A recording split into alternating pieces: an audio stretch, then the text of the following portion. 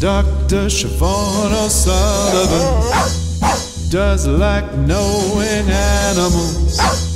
Dr. Siobhan O'Sullivan does like knowing animals. Hey you guys, welcome to Knowing Animals, the podcast. Knowing Animals is a podcast where we talk to animal studies scholars about a piece of their work. I'm Siobhan O'Sullivan and I do like knowing animals. Well, this episode I'm joined by a very long-standing animal studies colleague of mine. I'm really delighted to have Dr. Carol Freeman on the show. Carol has a PhD from the University of Tasmania, or UTAS as the cool kids like to say, and she still has an association with that institution. She's an adjunct there. Now, Carol has written extensively on animal issues, and today we're going to discuss Carol's new book chapter. It's called The Last Image, Julia Lee's The Hunter as Film, which appears in the book Animal Death, which was edited by Jay Johnson and Fiona Probyn-Rapsey and published by Sydney University Press in 2013. So welcome to the podcast, Carol. Thanks, Siobhan. I'm delighted to be here. Thank you, Carol. It's lovely to have you here. We're in sunny Annandale in beautiful Sydney town. Now, Carol, normally what I do when I introduce my guests is I wait until I've done my adverts from my sponsors and then bring the guest on. But today I decided to do something a little bit different. So as regular listeners will know, there's often an ad at the start of the program. And in fact, this episode we have 3 ads. But because you're very connected to 2 of them, I thought it'd be really nice to bring you on and we can do the ads together. So our first sponsor, who is our very long-term sponsor, is ASA. ASA is the Australasian Animal Studies Association. And the reason why ASA is so pertinent to you, Carol, and also our relationship is that we first met at an ASA conference way before it was even ASA. Which one was that? Was it the Perth one that we met at? Oh, really? I didn't remember that you were at the Perth conference. I was at the Perth one, Carol. The very first one, The very first conference. Yeah, so I was going to say I've been there since its inception, but in fact, so have you. Absolutely. In fact, I've been to every ASA conference that's ever been held, and perhaps you have also, or I you think were not I've in missed Adelaide. the last one. You missed the last one. Before that, yes, I think so. Yes. Newcastle, Brisbane, yes. Sydney. Yes, that's right. Sydney, very Melbourne. memorable. Yes. So you, Yvette Watt and I were all at the Perth Yes. conference, and then you and Yvette hosted the second conference In at Hobart, UTAS. Yes. And then at the third conference in Newcastle, we established ASA, the Australasian Animal Studies Association. So Yes, that organisation remember it well. has been doing very good work for animal studies scholars ever since. And I encourage everyone to become a member. You're a member, Carol, are you? I certainly am. Yes, and in fact you did their newsletter for a very long time, didn't you? I did, and the bulletin, yes, was a very important part of my life, and I'm sure we'll have reason to discuss it later too. Yeah. It's Yeah, lovely. Okay, so they're our first sponsor, our long-term sponsor, ASA, the Australasian Animal Studies Association. Now, the next sponsor is new. It's a new book that's out. It's published by Faunary Press, which is spelled Faunary, but I'm worried that I'm going to have trouble with the pronunciation of the title of the book. Now, it's tradition on this podcast for me to get lots of things wrong, including the names of a lot of things. So Carol has a very extensive background in film and literature, and she's going to tell us about this new book, or at least introduce it. Over to you, Carol. the book's called After Coetzee, an anthology of animal fictions. Right, so it's a new book that's on sale, and it's having a look at the place that I want to say Coetzee. Coetzee. Coetzee. It's Dutch. It's Dutch, okay. Coetzee. I have a fleeting background in South African. Right. Yes. Yes. I lived there for 2 years, so. Oh, okay. Lovely. That's probably the only reason I know how to pronounce it. Yes. Now, he has had a very big impact on animal studies scholarship, hasn't he? Yes, he has. And in fact, in the article that we're going to discuss, I do quote someone else quoting him or referring to one of his books. Yeah. Yes. So when we think about animal studies, we do often think about his work. So this will be a really interesting and worthwhile collection for anyone that's interested in animal studies and literature or film, etc. So it's after Coetzee, an anthology of animal fictions. The book's on sale now. Simply go to Amazon, Google it up, or go to Funerary Press and have a look at their webpage. Now, our final sponsor, who's probably someone that you've not heard about, Carol, is Kibble. Kibbl. That's Kibbl. Now, this is an app, and the app data mines adoptable pets that are on the internet, and it tries to help those pets find humans who are looking for a pet. So it's basically online dating for pets in pounds, dogs and cats in pounds, and people looking to adopt. Kibble also does good work in terms of helping raise money for local animal shelters. So Kibble is a great way to help animals find their forever home. It's an app. You can find it at Google Play or at the App Store. And you can also go to their website, which is kibbl.io.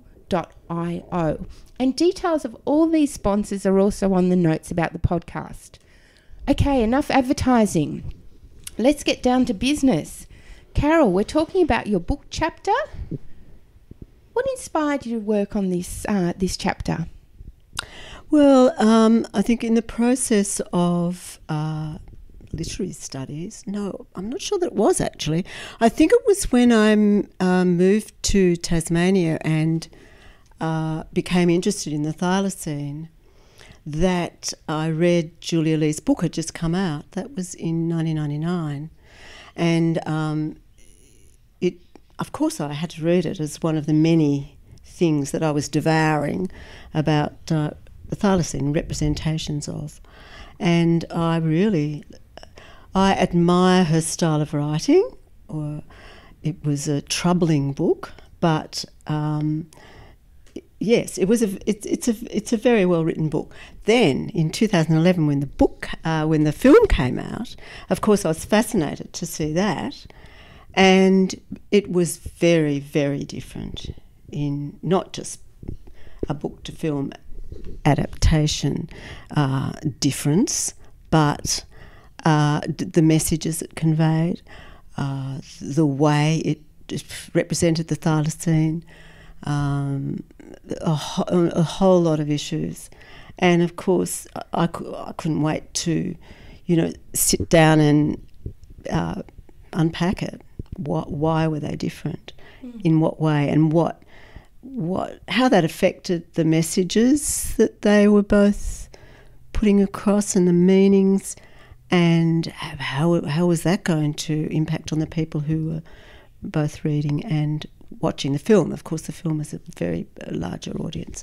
And there was a conference, animal death conference in Sydney, and at that time I was going to the Minding Animals conference in Utrecht, and I asked Sally Borrell, another ASA member, because she had a very strong background in literature. Mine sort of muddied by cultural studies and a sort of anti-disciplinary tendency.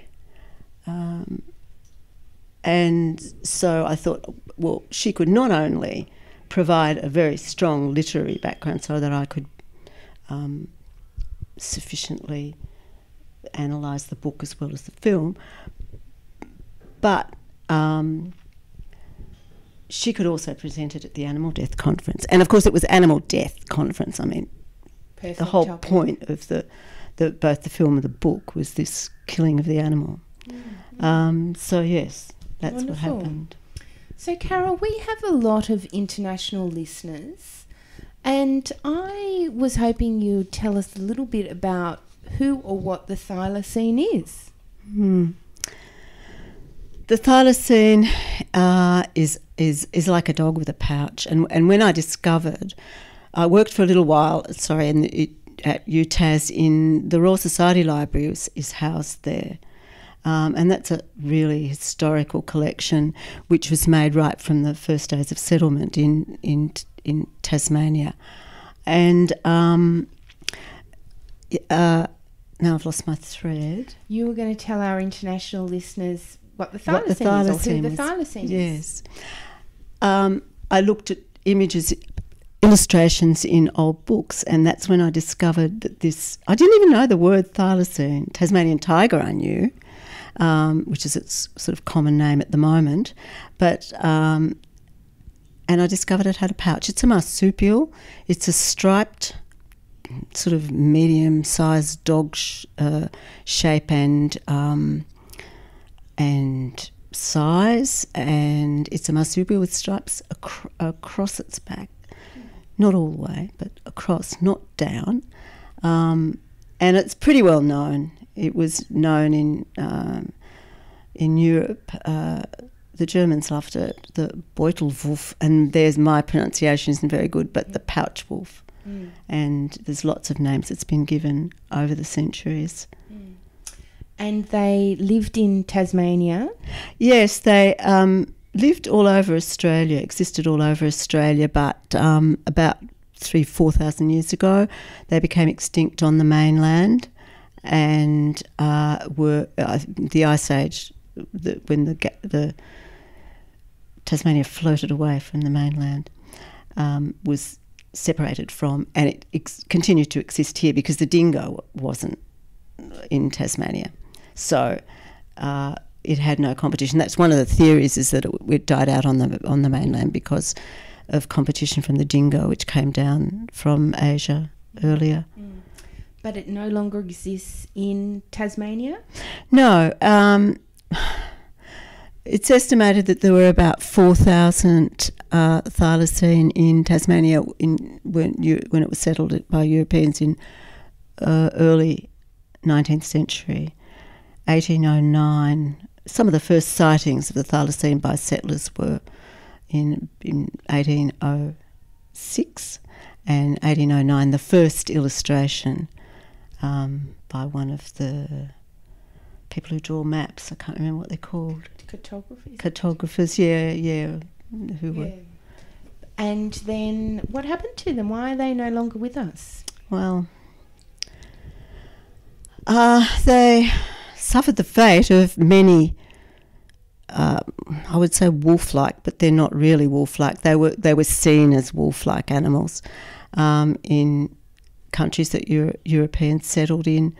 Sheep were brought in. They were considered a danger to sheep, which they weren't. It was just a long history of that ended in extermination and bounties, all on very little facts. There's a long history of fear, way back to medieval times, of fear of anything that is anything like a wolf, or anything that is imagined might attack a sheep or a cattle, and it's. So they were actively hunted into extinction by white settlers. Yes, there are a lot of sort of theories that would say otherwise, that they would have become extinct anyway because there were so few of them.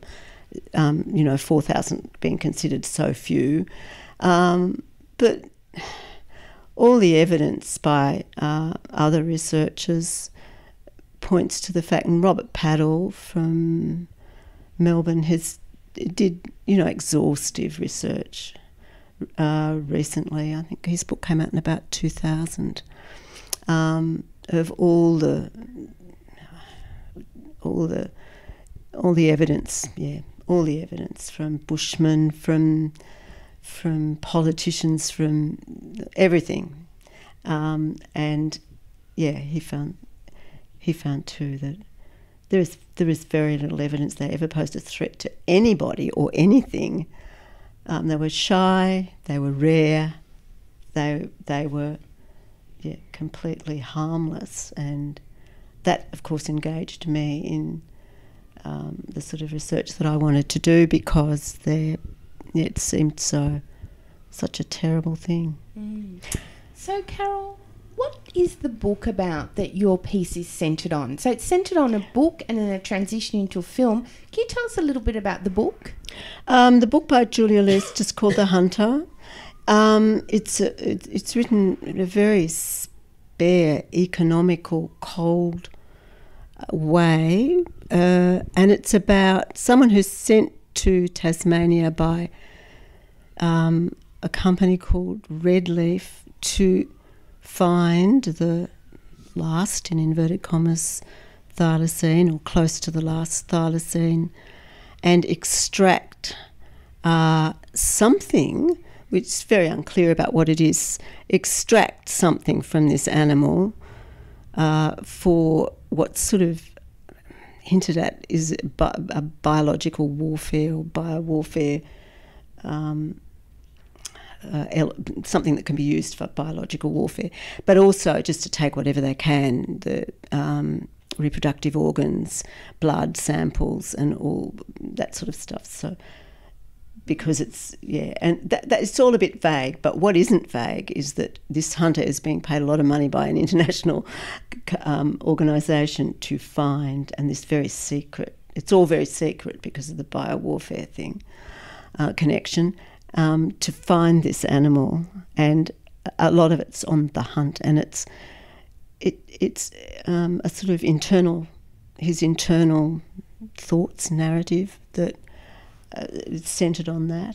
It doesn't have a lot of descriptive stuff in it, and of how he hunts and hides and corners and thinks about the animal in the very long hours that he does this in the wilderness of Tasmania, of which there is quite a bit, yes, of remote from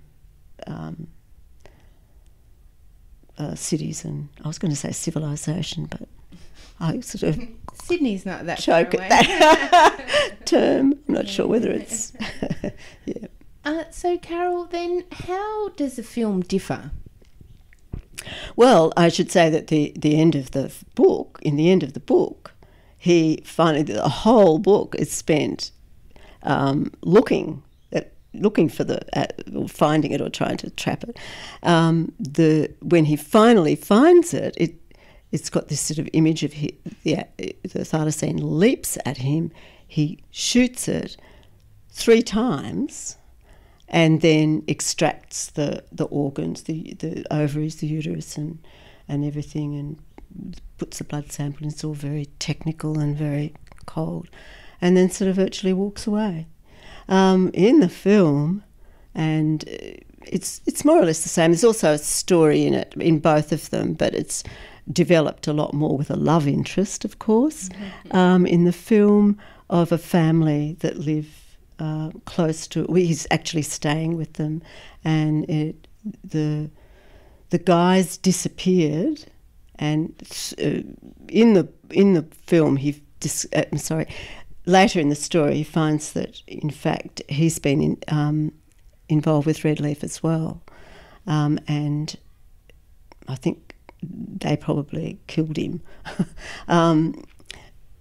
But now I'm sort of lost again. When he finally finds the thylacine, after this involvement with the family, which makes him a lot different. He's a very different character. He listens to Dvorak and hangs things in the trees, and there's a bit of a love interest, although he's a very remote character too, and he does, get involved with the children. When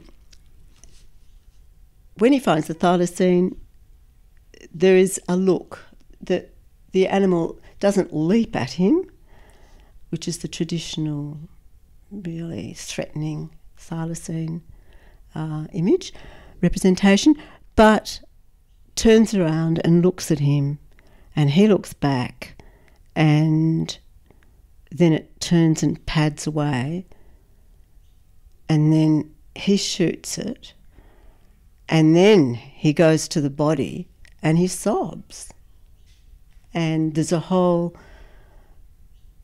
He also gives it a sort of cremation and scatters the ashes over this magnificent empty wilderness, which has got a lot of connotations. But there's an implication there, and Sally Borrell very much believed this, that it was a mercy killing, because he had discussed with the family, especially the girl, the woman, and she had said it's better off extinct because people will just exploit it.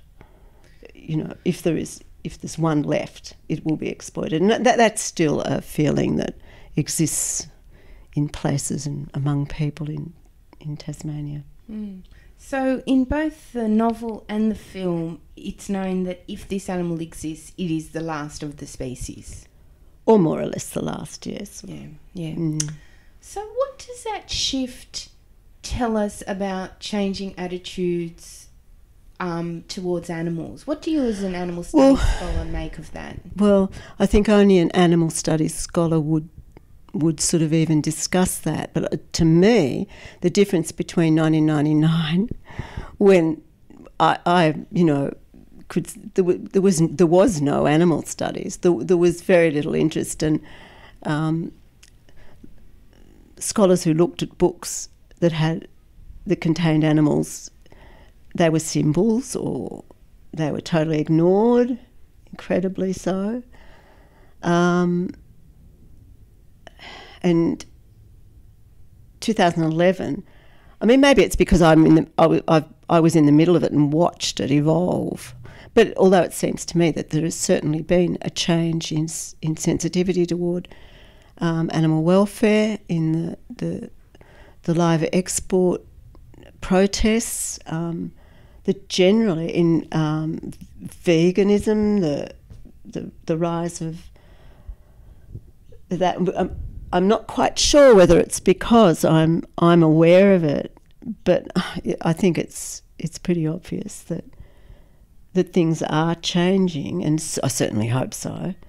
And so I think this reflected it very much. And one of the interesting things about the research that I did on it was that, you know, looking at hearing the makers of movies say, well, you've got to have a happy ending. You've got to have you've got to key into what's happening at the time now when you're releasing the film, so that audiences like it. They very much wanted to like it, and well, you know, I guess if it had been about a family pet, you could understand, but this wasn't. So I think it's pretty obvious to me that there has been a change. Mm. There's been a change in attitudes, so, and that's part of it. Mm, mm. So more compassionate. Yeah, I think so, and more awareness of extinction and you know, global warming and all sorts of concern about the environment. Mm, mm.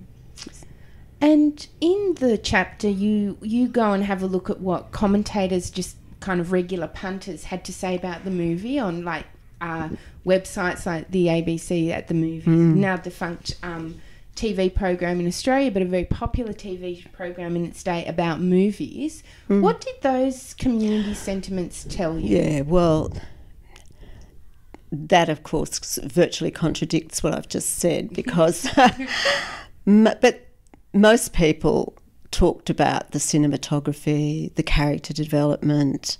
They were focused on the actors, on Daniel Defoe and his part in the movie, and very much focused on that. And only a few talked about extinction or the animal at all, the thylacine at all, which seems very odd to us. But that doesn't mean that it's not going into their unconscious. Maybe it means that we as animal studies scholars should be talking more to the general population rather than each other. it's probably a certain type of person, a certain age group that posts things on those reviews on those websites. So they're looking for something different. They're looking for something different in a movie. They're looking for entertainment. They're not looking for some deep environmental message or some deep message about the world necessarily. They're just, yeah. Interesting. I thought it was, yeah. Yeah. So what can the study of animals in film and literature tell us about animals' place in this world? What how do you begin the process of analysing the text? What do you look for? Well, I suppose I look for how the writer or the filmmaker is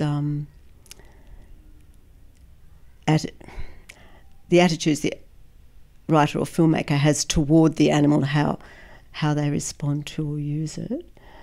And then I'm also looking at the audience, imagining the audience, and to me it's a two-way thing. You can't just, and I think it is something that literary critics get immersed in the plot, in the, you know, as if it's real, rather than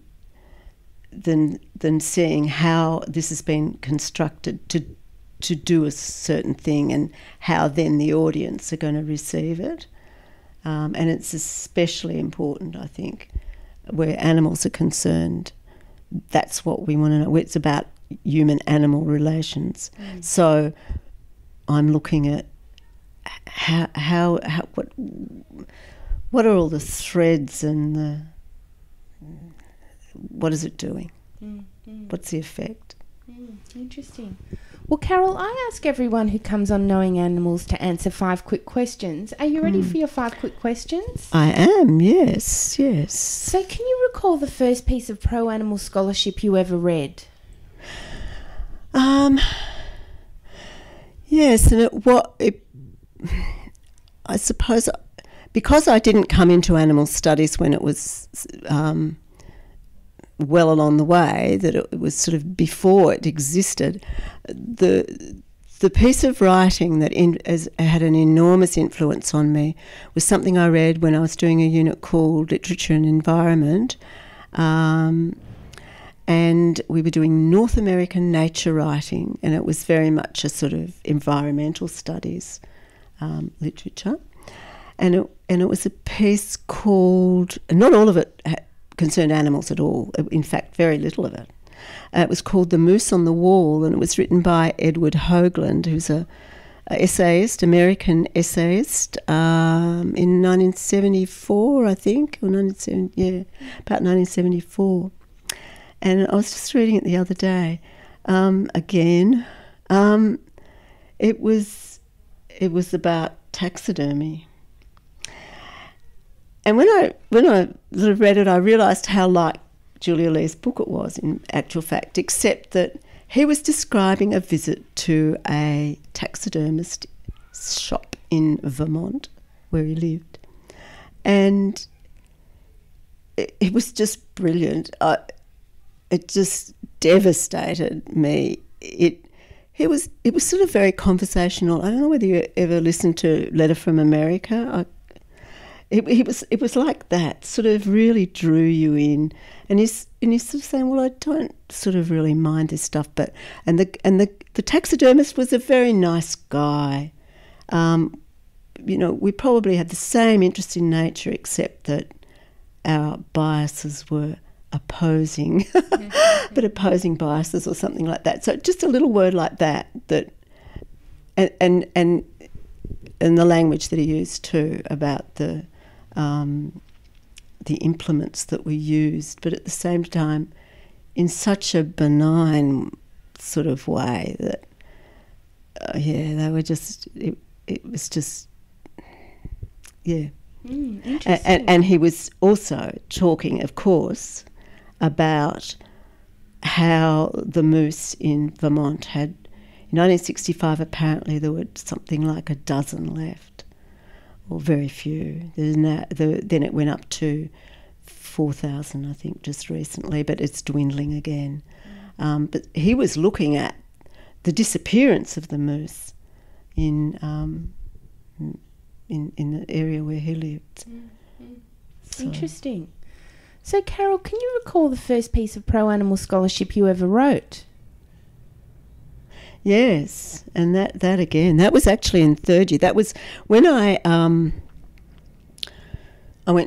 did that literature and environment at UTAS, and then I went to Queensland for about 8 months, and I went to UQ, and did 18th century literature with the great John Froh, who is a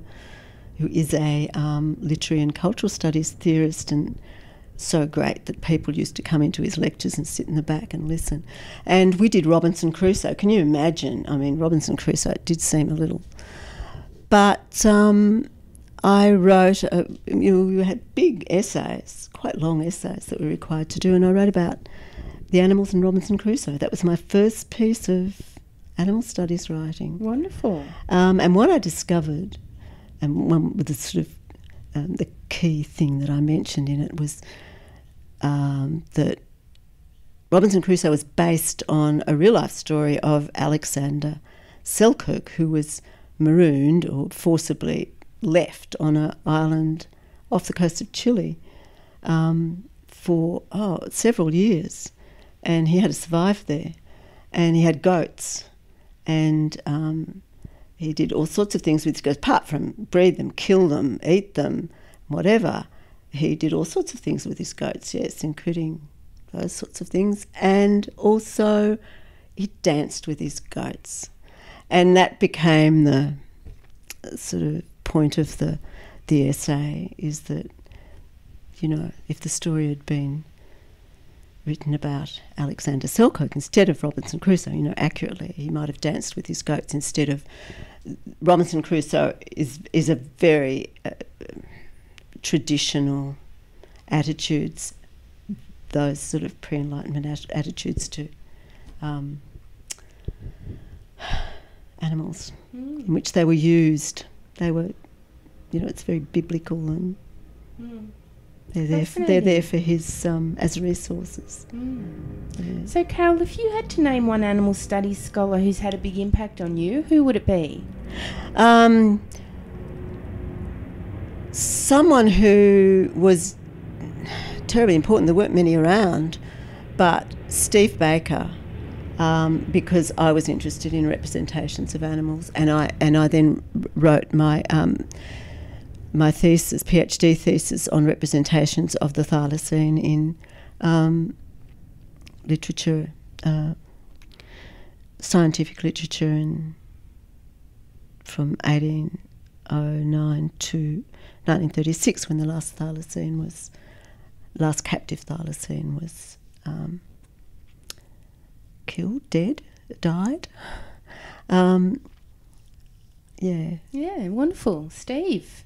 Big Steve shout Baker. out to Steve. Yeah, big shout out to Steve. But listening to Philip Armstrong's podcast on knowing animals, he mentioned the first thing that he wrote was the post-colonial animal, and I remember very distinctly finding that on, you know, the Society and Animals. Oh, wonderful. Journal, and just feeding on it, because this was one of the very few basic things that I could rely on and quote. And there had been a conference in America called Representing Animals just before I started my thesis in 2000, and that would have been the first conference.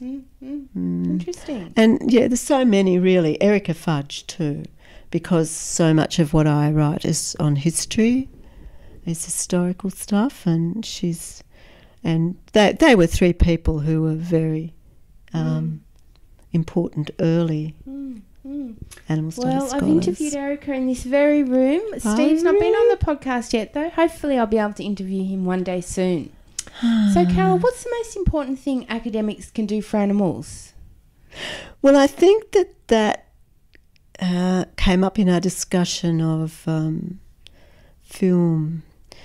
I think talk to non-academics, actually. I read somewhere that when you write an academic article, it's read by maybe a dozen people, and I think probably more in animal studies area. But, there are lots of things that you can do where there's a lot of people out there, ordinary people, who are the people who need to be made aware of the situation of animals and how to think differently about them, and that you can, and So I've written catalogue essays on an online exhibition, things like that, just broadly.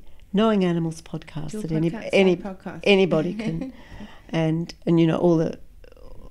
all the things we've got available, the conversation, which is read by wider audiences, newspaper articles, slotting it into literary magazines and things like that. And that's one of the things that I'm doing in the background. It's got pushed back quite a lot. Those are the sorts of things that we as academics, I think, should be trying to do as well. So, Carol? Sorry, I just want to say there that I'm not downgrading all the other things like changing legislation and all those other things that academics do all the time. So, Carol, if you had the power to change one thing about the human-non-human animal relationship, what would it be?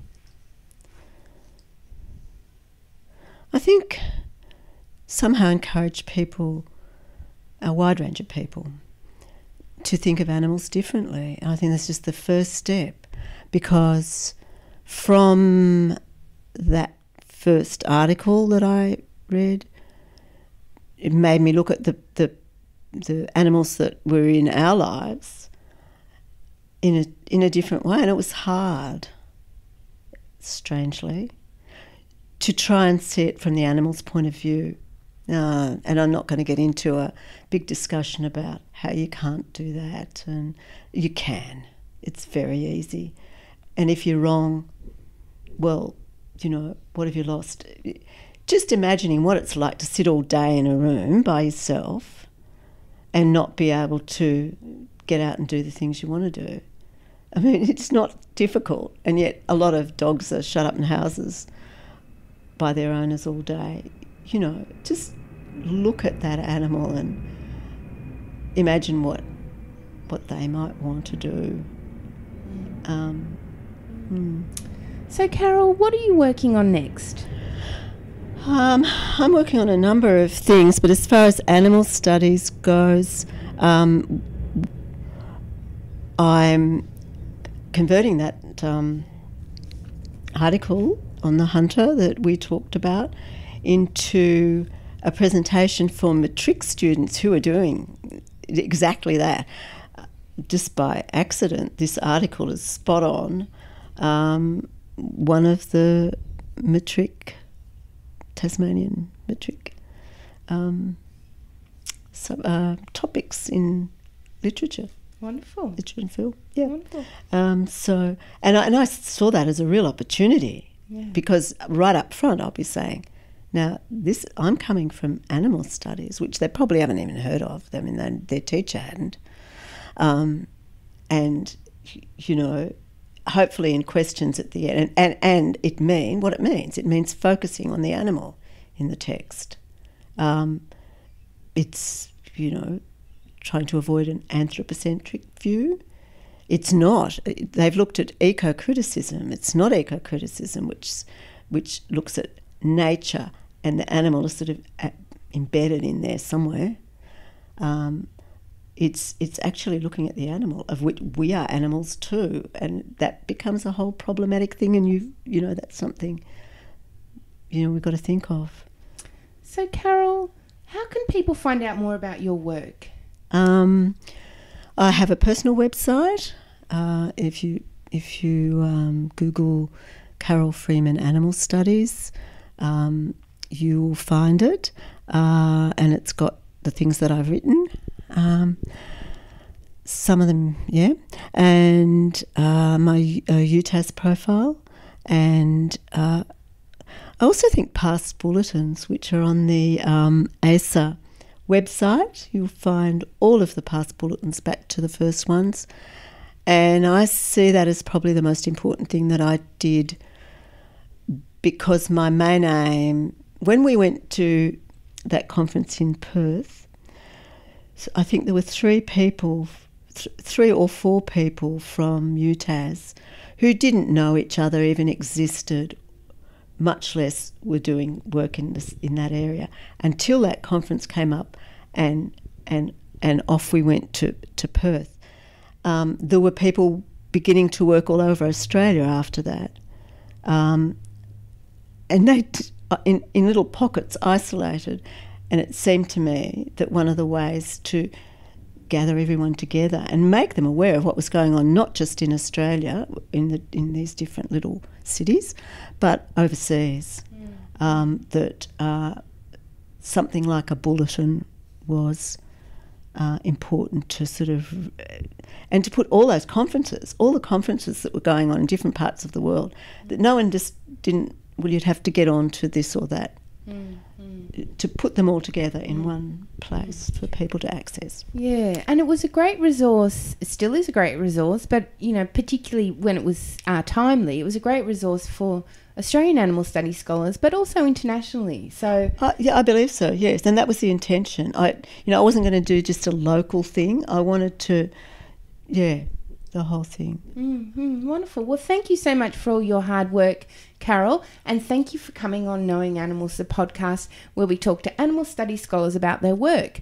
And a big thank you to our listeners for tuning in to Knowing Animals. If you enjoy the podcast, why not mention it to someone else? We always love to grow our listeners, have more people learning about animal studies. Now, you can follow us on Twitter at knowing_animals or on Facebook at Knowing Animals. And don't forget that you can also subscribe at iTunes or leave a review at iTunes. Reviews make it easier for people to find us. I'm Siobhan O'Sullivan, and I do like knowing animals.